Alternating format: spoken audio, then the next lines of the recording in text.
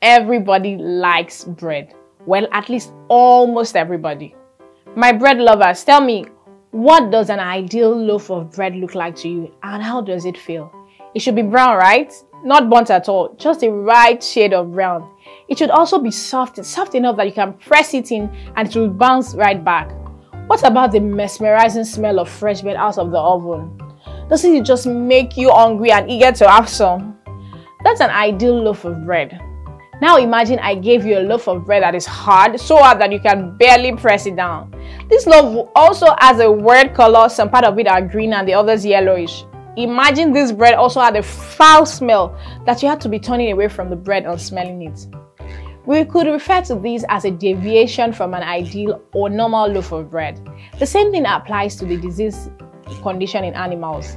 A disease condition in animals means any condition in which there is a deviation from the normal state of health, just like the bad bread was very different from how a normal loaf of bread should be.